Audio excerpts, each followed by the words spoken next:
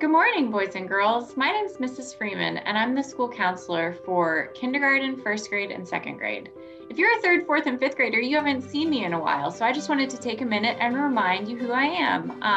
I'm here to work with all of you guys in the online school, and I work very closely with Mrs. Gray. Good morning. Hi, I am the school counselor for grades 3, 4, and 5. I am Mrs. Gray, and I work closely with those grade levels. So I'm excited to be with Ms. Freeman this morning, and we're going to do our lesson together for K through 5. So I hope you enjoy. Today, guys, we're going to talk all about changes and transitions and how things can change over time. So as you can see in front of you, there's a picture of a tree in all the different seasons. Right now we're in the middle of winter and it's cold and kind of blustery outside most days, but soon you're gonna start to see some flowers blooming and little buds on the trees, some of my very favorite things to notice in the spring. And just like every other year, the winter will fade and the weather will get warm again and the seasons continue to change. The seasons are really changing all day, every day, right around us, but a lot of times we don't notice it. And it's one thing that I think it's important for us to remember, that changes are happening every moment of every day. And even if we're not noticing them, they're going on all around us. I bet that you have changed a lot in the past few years. So these are some pictures of my little girl, Ivy, and man, has she changed a lot. So she will be 2 in February, which means that 2 years ago, she was a brand new baby. She couldn't talk, she couldn't walk, she couldn't basically do anything at all except for cry and eat. And now she's 2 years old. She's talking and walking and riding a bike and doing all sorts of things. And you know what? I bet you have changed a ton too. Think about what you were like 2 years ago. Were you a lot smaller? Were you into different kinds of things? Did you like different kinds of games and different kinds of things to do for fun? Were you into different kinds of foods and different kinds of music? I bet you were. Miss Gray, can you think of some things that have changed about you in the past 2 years? Oh my goodness. So in the past 2 years, for me, I have 2 boys. They're twins and they're age 15, and they've changed a lot in their teenage years. They've gotten taller and their voices have changed and just a lot of things going on. And as for me, I live in a different house than I did 2 years ago. That was a big change for me. I've lived in my other house for over 20 years. Wow. So that was a big change. I moved this past summer. Another change is just working for the online school. That's been a big change for Ms. Freeman and for myself. This is my 23rd year as a school counselor, and I have been in the school building for 22 years. So having to come and do the online school, it's been great, but it's also been challenging for me trying to learn how to do these videos for you guys. So there have been a lot of changes in the past couple of years for even, for adults, just like for kids. Absolutely. Funny that you say that, Miss Gray. I actually moved to a new house in the past 2 years too. I moved over the summer right before we started school up this year. And I remember when I first got here and my house was full of boxes and we just walked in the door for the first day, it didn't really feel like home to me right at the very beginning. It felt like a new place, and it was it made me like a little bit nervous even. Like I felt a little bit out of sorts. Did you feel that way when you moved to your new house? I did. Our house is a lot bigger than our other house, and it was like, what do I do? I didn't know how to decorate at first. And one of the biggest things that I noticed is my dog. My dog had a really hard time transitioning to the new home. Duchess, my dog's name, doesn't like change. And she actually got sick a lot when we first moved. She was extremely anxious and nervous. But after being here for a couple of weeks, she was getting the hang of it. And now she knows the house like like she did the other house. But it took her a long time for a dog to be able to understand the new routine. So sometimes just moving to a new house can cause anxiousness and nervousness in someone until you get used to it. Absolutely. I felt like a very small little person in a big house when I moved to my new house too. Everything felt out of sorts and out of place, but now it's just home and I've gotten used to it and I love it here. Have any of you guys ever moved, boys and girls? Do you remember feeling a little bit nervous on that very first day? And then I bet after time, it started to just feel like home to you too. Sometimes changes are awesome. Moving to a new house, we talked about, can be a little nerve-wracking and make you feel a little anxious, but sometimes there are things that change about you that just make you feel great. And to me, that mostly happens when I learn to do something new. Every time you learn something new, that's a change, and it's something about you that you didn't have or know before, and now you do. And it just makes me feel so good, whether it's a skill in math class or something like riding a bike. Anytime I learn something new, it makes me feel really good. What about you, Miss Gray? I agree. And sometimes it takes practice and it does take patience when you learn something new, because sometimes we don't get it just like that. And that's kind of that growth mindset that I know Ms. Freeman and I both have had a lesson on with you guys, is having that growth mindset and not giving up. And I think just even in school, you think about where you are now and where you were before. You know, you had to learn the alphabet before you could read. You had to learn your numbers before you could start doing math. And, you know, even playing video games. I know a lot of you like video games. You had to start off on, you know, the bottom level before you could get, you know, higher on your levels for different games. So no matter what you do, it takes practice and patience. Absolutely. It does take a lot of patience. And you know what? Sometimes we make mistakes and fall down. We have to get back up. I bet a lot of you at some point in your life couldn't ride a bike at all, didn't have the slightest idea how to even put your feet on the pedals. And then you get a bike maybe with training wheels and you practice and you practice and you practice. Does anybody remember the first time you took your training wheels off and rode your bike successfully? That feeling still sticks with me, even though it was a long time ago for Mrs. Freeman now. I remember how awesome it felt to ride a bike for the first time.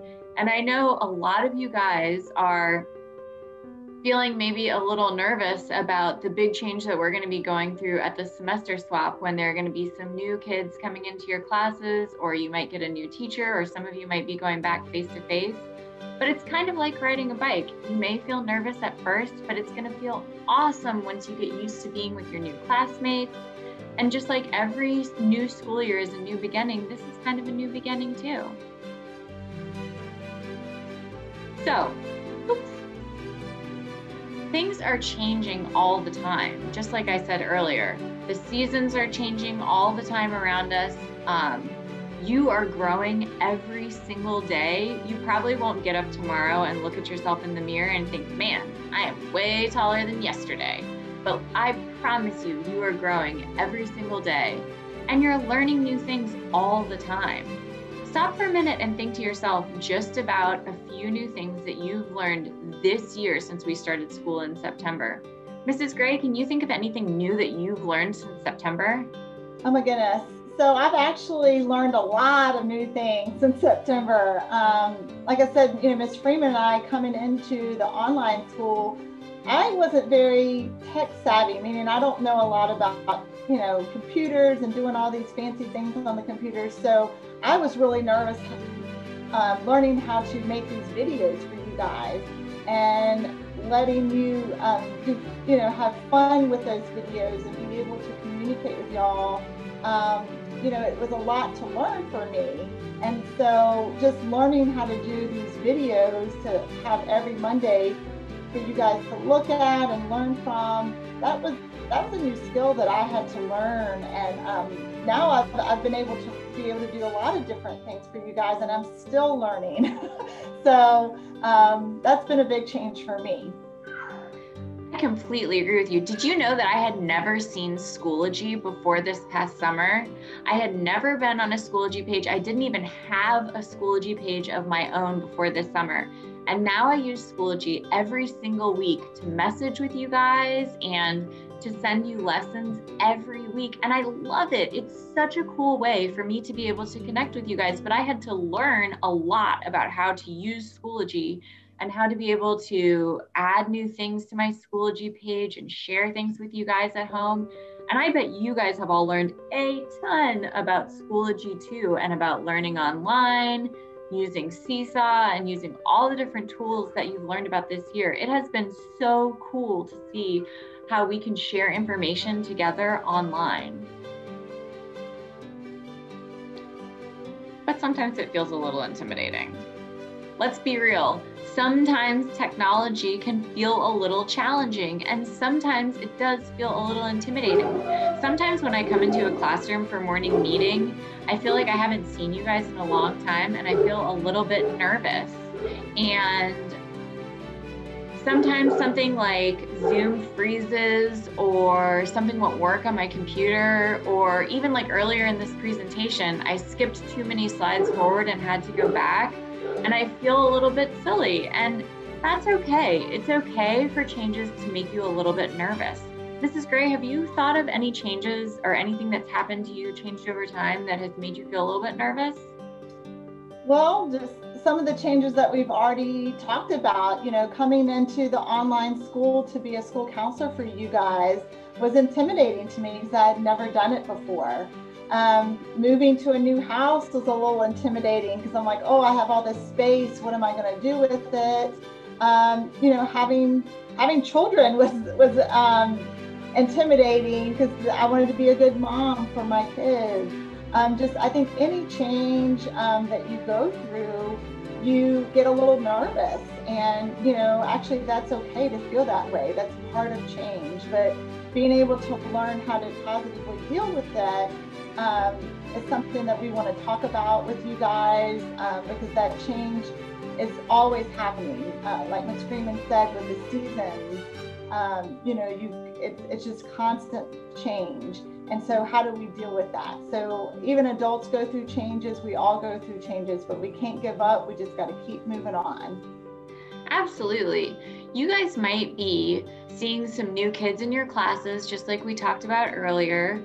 You might be in a new class with a new teacher, and you might be going back to school face-to-face when you've been with us in the online school up until the semester swap. So those changes might feel a little intimidating. You might feel nervous if there's new kids in your class, or if you're in a new class. I know sometimes I can get a little bit shy and feel a little bit nervous when I need to meet new people. But one thing I try to remind myself is that, you know what, they're probably feeling a little bit shy too. So on the next slide, we're going to talk a little bit about some ways that you can help yourself feel a little bit more calm when changes are happening. So the best thing you can do is just try to make it fun. Lots of things are changing around us all the time, and here are a few ideas to help yourself feel calm and relaxed as changes are happening, so that you can make sure that you get to enjoy it. Because you know what? A lot of things that change around us are really good for us in the long run, like learning new things. And even though I sometimes get frustrated when I'm trying to learn new things, once I've practiced and learned something new, I often feel really good about it, and I bet you will too. So, taking deep breaths, we have talked a lot about this year.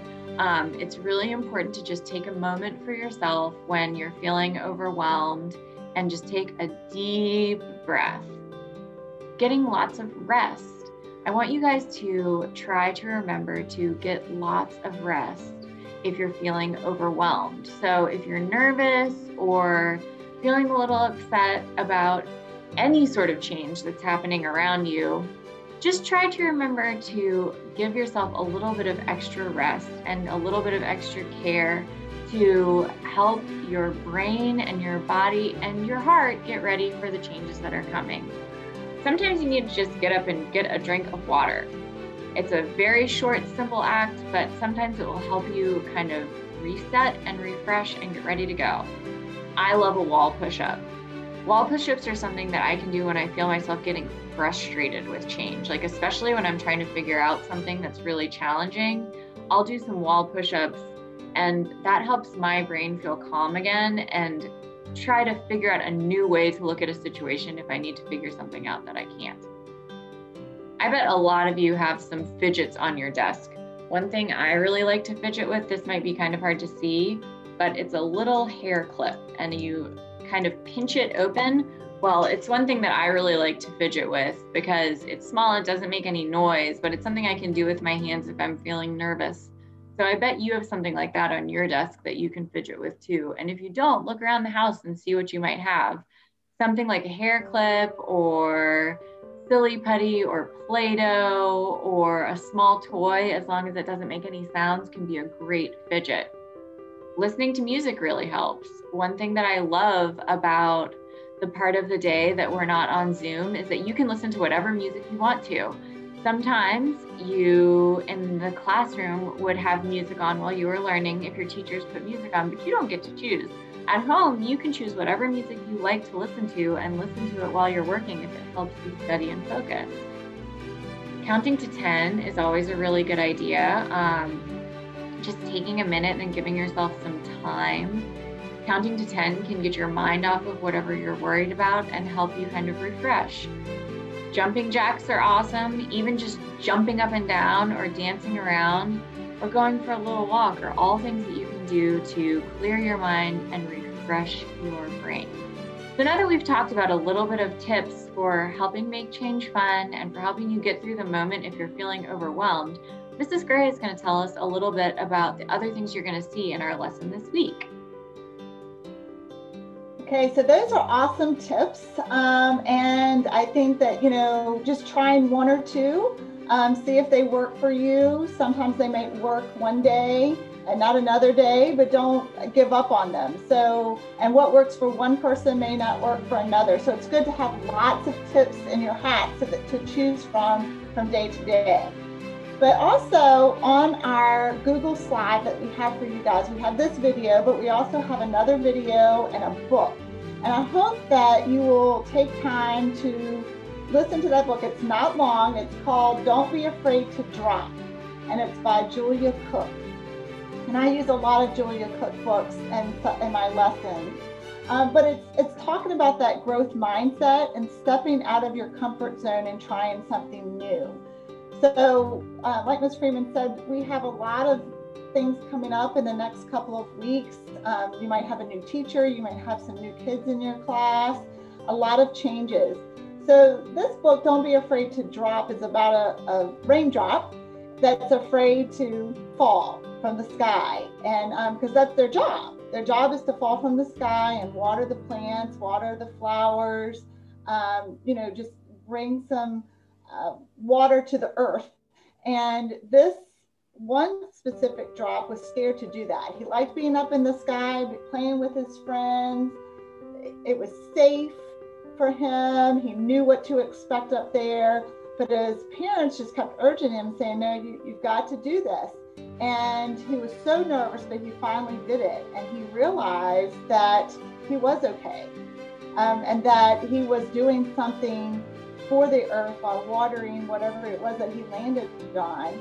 And he could still go back to where he was and be with his friends and ride on the clouds and do all those different fun things that he likes to do. But also, once he was able to drop, it was easier for him to do it time after time. But please take time to read that or listen to that book.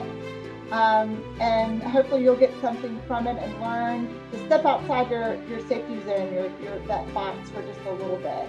And some other tips that weren't on that sheet that I just kind of wanted to briefly mention is that I know that some of you might be losing your teacher who you love, but I know that you can still keep in touch with that teacher, whether by email, she'll still have her Schoology email, writing your teacher a note, but also, you may love your new teacher, giving that teacher a note, because that teacher's probably going to be very nervous and want to do well for you guys too.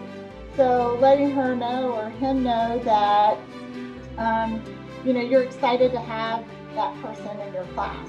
Same with friends. I know a lot of the students that I work with, have started with Messenger Kids, or being able to chat with different people in your class. And even if you're moving from one class to another and you're not with some of your friends in the previous class, being able to keep in touch with those people. There's different ways to be able to do that.